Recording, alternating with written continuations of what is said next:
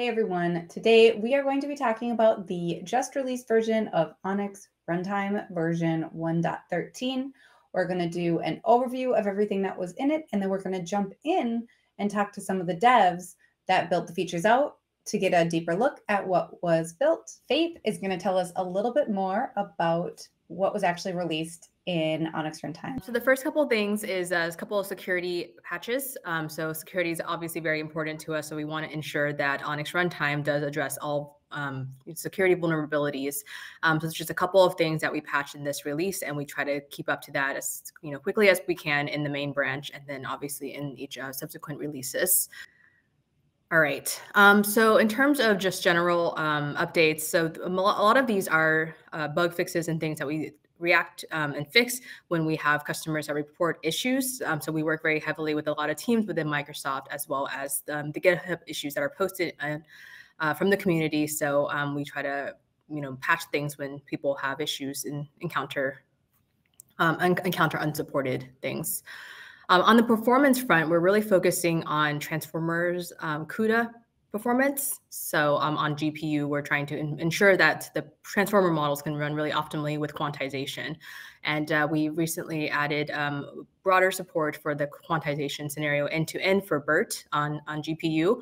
So we have some notebooks and improved documentation on how you can go through this with doing the quantization process for BERT and running that.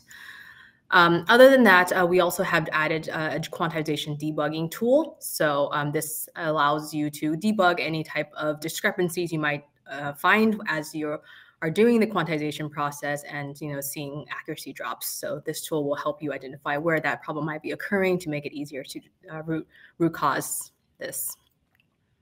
So moving on to the execution provider updates.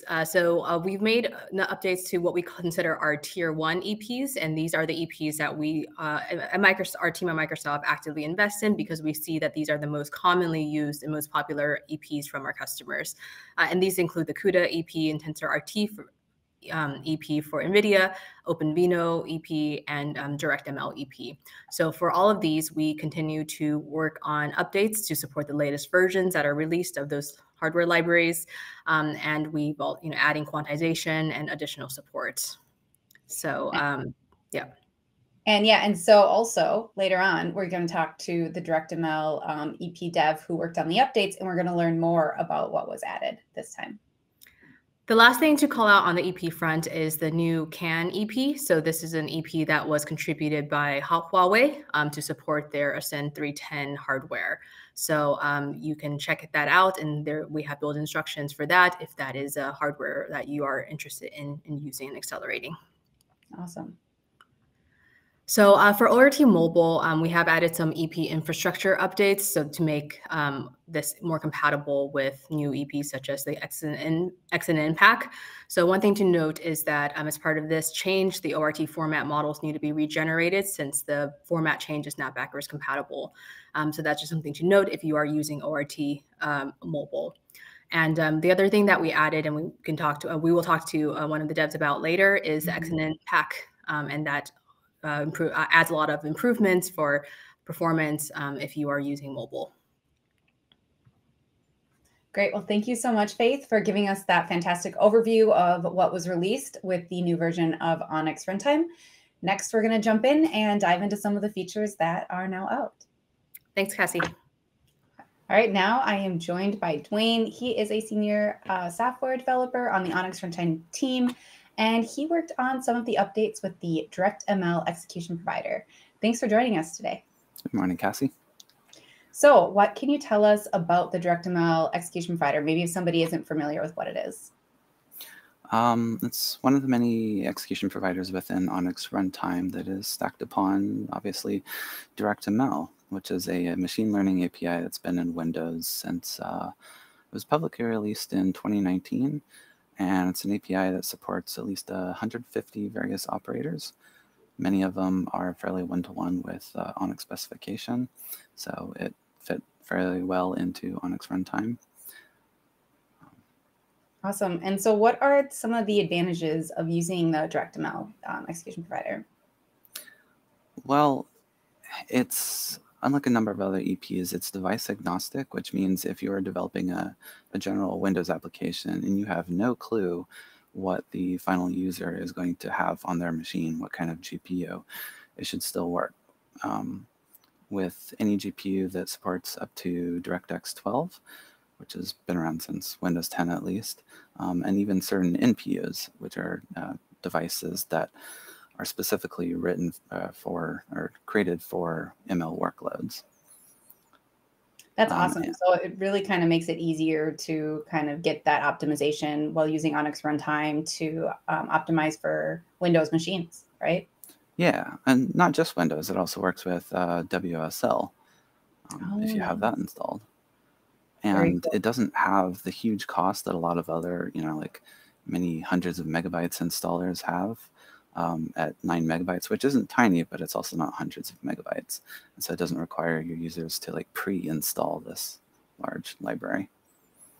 Cool. So what can you tell us is new about it within ONNX Runtime within this release? Well, for 1.13, it wasn't nearly as large as 1.12. We added 5 new operators, including like DFT, Gala layer normalization. But it was really 1.12 where we kind of played catch up with the ONNX offsets 13 through 15. We added like updates to 25 new operators. Yeah, we also updated DML version to 1.9. So it sounds like it has a lot more support for different model architectures, and it's just going to make it easier for people to be able to leverage this execution provider within ONNX Runtime. All right, Dwayne, thank you so much for giving us that update on what is new with the DirectML execution provider in the new release of ONNX Runtime. Thank you, Cassie. Now I am joined by our mobile lead, Scott McKay. Thank you so much for coming to talk to us today. And he is going to be telling us about one of the updates from the mobile side of things for the new release. Yeah. So XNNPack is an open source library that has a bunch of low-level kernels that are written in assembler for different platforms. So for ONNX Runtime, we have our own like MLAS, the Microsoft Linear Algebra subsystem. So we have a bunch of handwritten kernels for that. But there's certain gaps, especially with mobile, with say older devices. Like if you're running ARM v7, like a 32-bit ARM device, we wouldn't have a kernel for that. So what XNNPack does is by having an execution provider that uses that library, we can fill in the performance gaps on those platforms where we don't have our own hand-coded implementation. So it's just another way that will allow people to get the performance that they need with their models. Yeah, for sure. So given the XNNPack execution provider is pretty new, we're gradually expanding the kernels that it supports. So right now it should cover pretty well common image processing models, but we're also looking at which gaps there are in the operator support, and we'll fill those in based on popular models and demand as well. So how do you enable this new execution provider, and what platforms does it support? So as with any execution provider in ONNX Runtime, you need to manually choose to enable it. The reason for that is what's best will depend on your model, and especially for mobile, it will depend on the actual device you're running it on. We've included it in the ONNX Runtime Android package because Android has a wider range of devices. It tends to have more lower end phones versus the iOS ecosystem. So stuff like the ARM v7, the 32-bit ARM support will be useful on Android, whereas it won't be used on any iOS devices. We're looking at enabling it also for iOS and Xamarin or Maui builds in the following release. Awesome. So Android developers, they're getting some kind of new fun features that they can go play around with and see what works for their model and use the best execution provider to get the performance that they need for the different. For sure. Like you really need to test on specific devices to figure out what's best. Is there anything else that you want to share about this new feature? Definitely, if you play around with it and performance isn't as you expect, we can take a look at your model and see if there are operators we can add support to the XNNPack EP to. Given it's fairly new, we're still fleshing out that set of operators. Great. Well, thank you so much for stopping in and telling us about this new feature. Thanks, Cassie. Next up, we are talking to Lei. He worked on a really cool feature in this new release around optimizations for BERT model quantization. Can you tell us a little bit more about this new feature? Oh, definitely. Thanks, Cassie. As the transformer-based model are more and more popular, so the performance is highly needed by a lot of partners. So quantization could give the more better speed than the IP16 in the GPU. So we want to get this improvement. We do a lot of optimization for the CUDA execution provider to run the quantized BERT model. Now, and with the after quantized to int8, they are generally may cause some accuracy loss. Yeah. So, and how we do the quantized aware training is highly coupled with how we optimize the ONNX Runtime execution engine in the CUDA. So we give the examples on how we do the BERT model quantized aware training. With that, the people could just incorporate our code or follow our code, and then they could retrain the BERT model with the int8 and export it. After exported, we have tools to optimize the model and get the optimized int8 model directly run faster in our ONNX runtime.